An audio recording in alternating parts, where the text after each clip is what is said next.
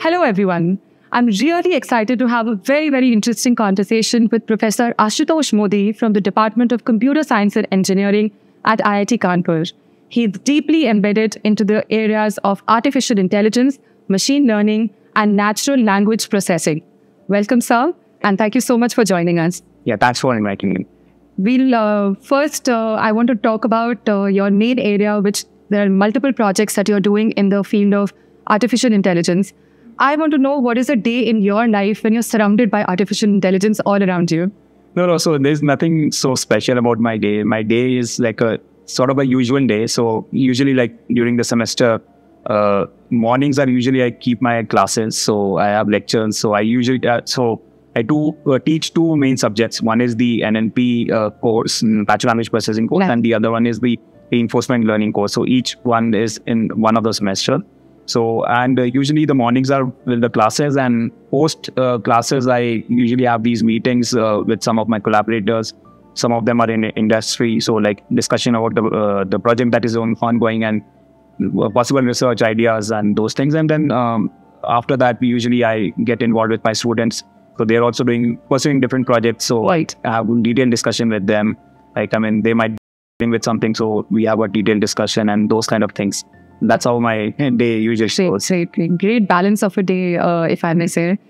So talking about some of your projects, I know there's one that you're working with, trying to facilitate and ease some of the pending cases in our Indian Court of Law. So can you tell us briefly what these projects are, how you're designing products that is going to help in solving some of these issues? Yeah, perks. Yeah, so see, if you look at the Indian legal system, so the current state of the Indian legal system is that we have a huge pendency of cases. So just to give you some estimate there, so there are around like 50 million pending cases at different levels, like wow, like at district court and high court and Supreme Court, all these levels. So it's a huge number. And there was one estimate where one of the retired judges, he said that if we stop filing cases today and wanting to solve all these cases, it will take around 350 to 400 years. My God. That's the scale of the problem that we are looking at. And of course, you cannot solve these problems manually. So you need some intervention via some technology, right? And that's where AI comes into picture. So what we are trying to do is we are trying to develop technologies which could streamline and make the system more efficient. Right? So for example, since these AI technologies, particularly the NLP technologies, can ingest huge amount of documents and then understand those documents and then come up with new insights. And then these could be useful for example, retrieving certain information. So usually like when a lawyer or a judge is writing a case document, then they usually cite the previous precedents, right? And traditionally what they have done is they have just used their experience and memory. But I mean, as the cases have been growing, this doesn't scale up. So that's where AI, like one of the systems that we have been developing is where it can suggest you, based on the facts of the case, suggest you the previous precedents that could be applicable in this case. So that's one thing. And then also, if you look at the Indian legal documents, these are sort of unstructured. They are like one big monolithic text. So it's sort of difficult to make out any information from that. So what we are trying to do is we are trying to develop some automatic methods which can sort of divide these documents more semantically, in the sense that it can tell where you have the facts written, where you have the preamble, where you have the arguments being said, issues, statutes, and all sorts of things, basically. So that basically makes it easier for the people who are working on it. Yeah, exactly. It makes it easier, and also makes the retrieval of information easier, right? Suppose someone wants to retrieve only the facts, then it gets much easier. Absolutely. So that's one thing. And then one interesting project that we have been working on is trying to predict the outcome of a case. So suppose someone files a case in Supreme Court. So I mean, traditionally, a judge will give the outcome whether the appeal is accepted or denied, right? So what we are trying to do is we are trying to automate the system where there is a AI model which will take in the document and give the outcome, but also provide the explanation why this particular outcome has been given, right? So the idea is not to replace a judge. I'm not saying that we'll have. That would have been my next question. Yeah, I'm not suggesting that we'll have robo judges in future, but what I'm trying to say is, this can definitely augment a judge in the sense that it can give recommendations to a judge along with the explanation, which can help to make things much more faster, right? So these, so these are some of the main projects that we've been working in. So in something like this, if I may add, the human angle still remains, but the process just becomes easier. The facilitation is the kind of provider. Yeah, definitely. So see, the one thing you must understand, like the legal, specifically the Indian legal system is belongs to a common law system. So there, some sort of subjectivity always comes into picture. Because the way you interpret law differs from person to person, right? And one lawyer might interpret it differently, other might interpret it differently. Absolutely. And that's why these cases sometimes they get very complicated. Right. So because of that, the human aspect has to be there. I mean, you cannot completely alienate the AI technology from the human aspect.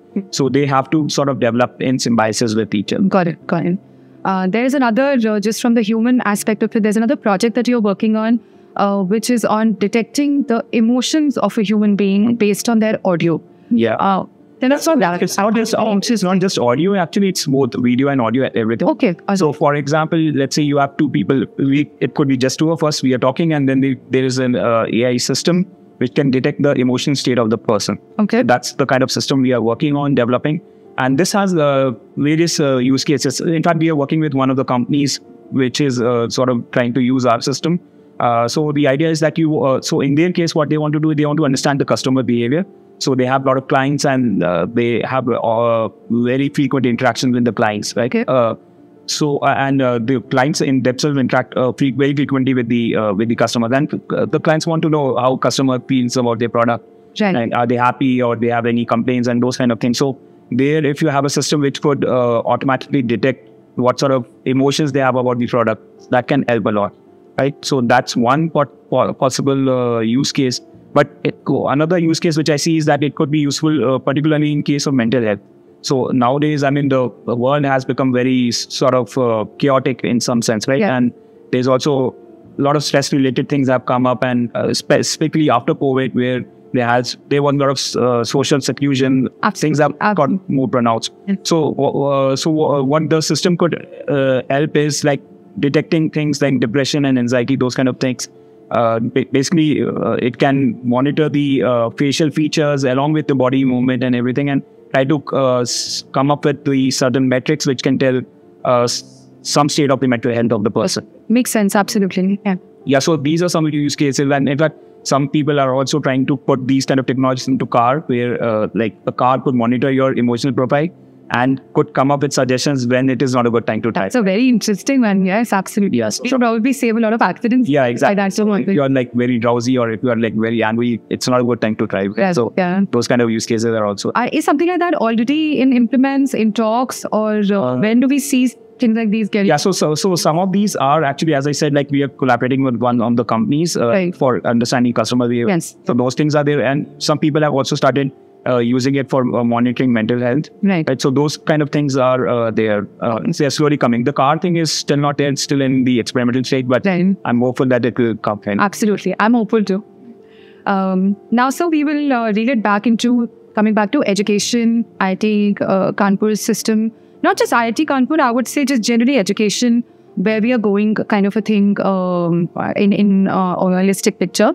So these are all like such domains that we are yet concentrating a lot on our traditional subjects and traditional, because obviously a baseline and a base understanding, fundamentally understanding for people who are going to be even getting into such kind of new age domains, but the fundamentals are still important. But how are we looking at, say, for example, here, like the subjects you're teaching, at what stage are we intervening? How are the students making sure that their fundamentals are right, their base is laid down correct, and yet they're able to explore and go forward with these kind of domains, which are still exploring, still evolving so much?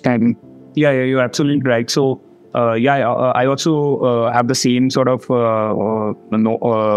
and I sort of think on the same line that fundamentals are really important. So, here also, like particularly when you talk about CS education, right? Like, because I'm in the CS department, so I'm sort of saying about that.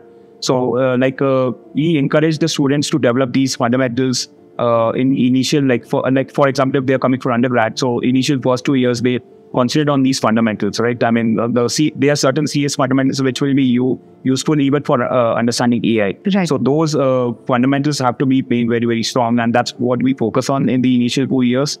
And post that, then they try to go into different specializations, like AI could be one, cybersecurity could be another. So there are different possible specializations. And there also we start with, AI also has its own fundamentals. So we try to build the base there as well by introducing some basic courses and which have more sort of rigor basically. So that they develop strong fundamentals, and once they have that rigor, they can develop any new technology based on that. So that's what we focus on. And we encourage students to make these their fundamentals in let's say in AI very strong. And then post that, we encourage them to do different projects and use those things that they have learned to apply to different applications or develop some new research out of that. So that's how the progression goes. Right, sir.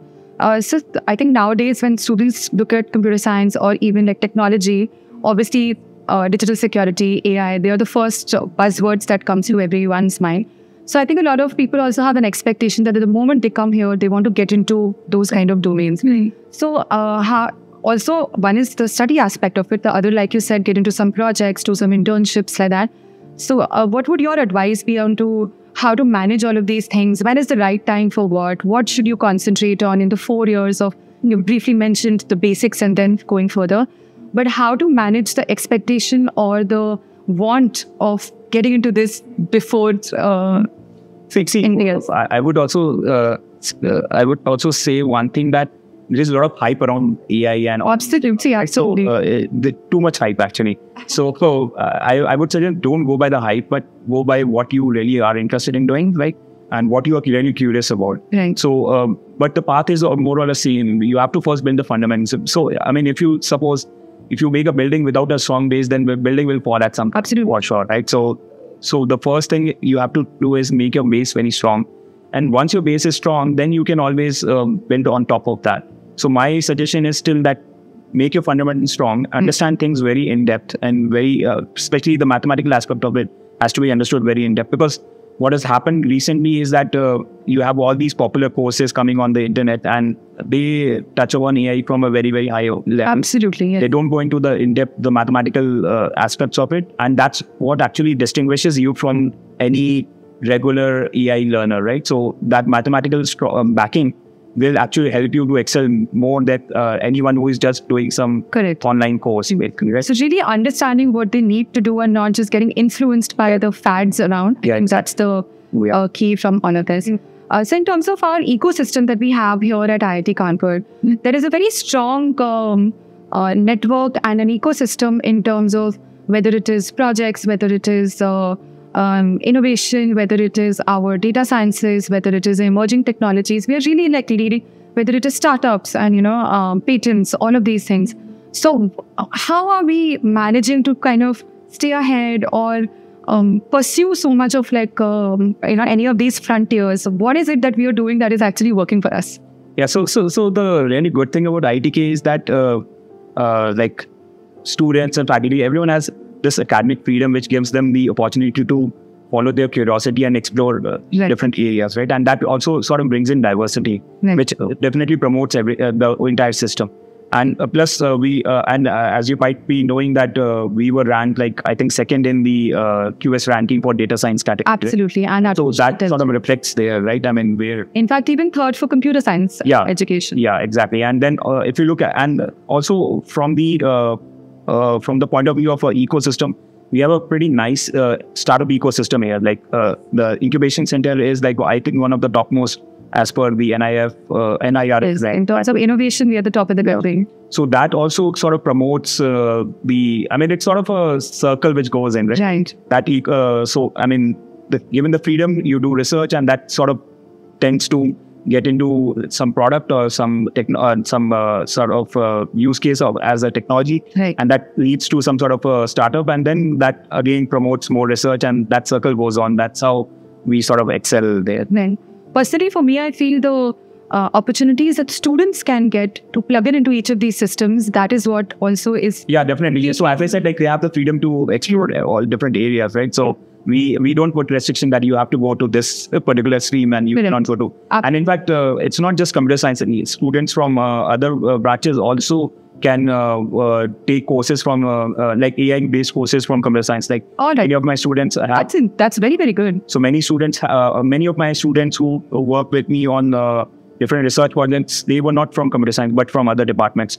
So that there's no like hard and fast rule that you have to be in. There are no boundaries here. Yeah, there are no boundaries exactly. So that freedom actually helps a lot. Yeah, absolutely, opinion. Before we come to a near end of this conversation, I will bring up the very basic and the most talked about topic in every drawing room in this country, I think, which is that is AI going to take our jobs?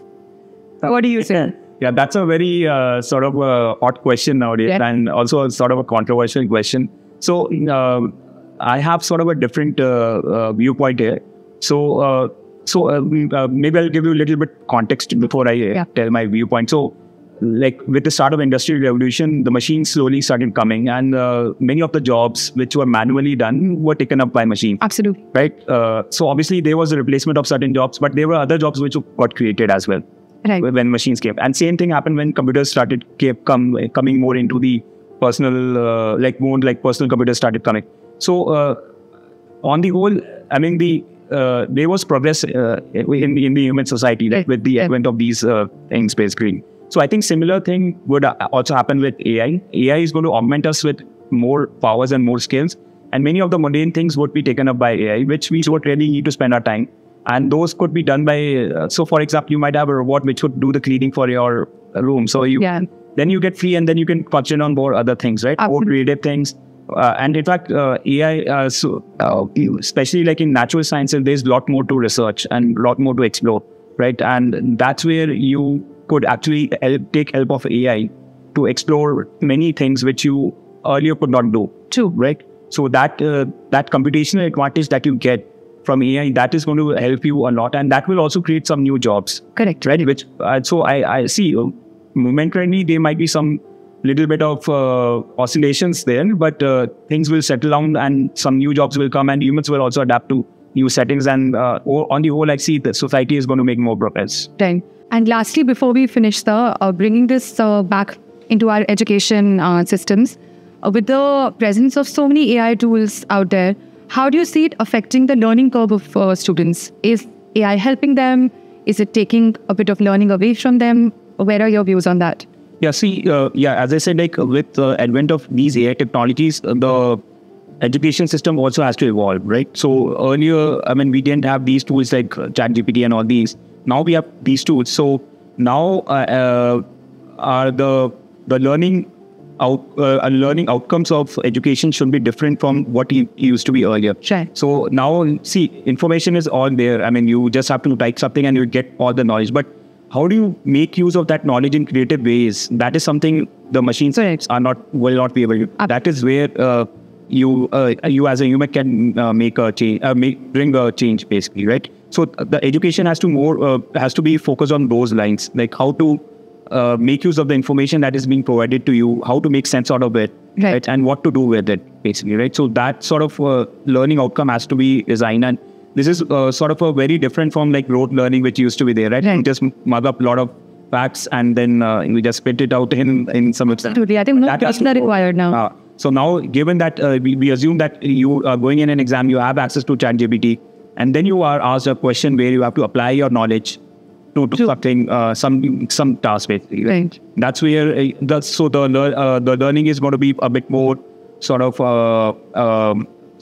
use case oriented, also, right? Like, I mean, how do you make use of things that you've learned? But also more on the theoretical side, you will still have learning where you will try to understand the fundamentals of the technology itself and try to make it even better. Right? So those kind of things have to be sort of a bit balanced with. Right, absolutely.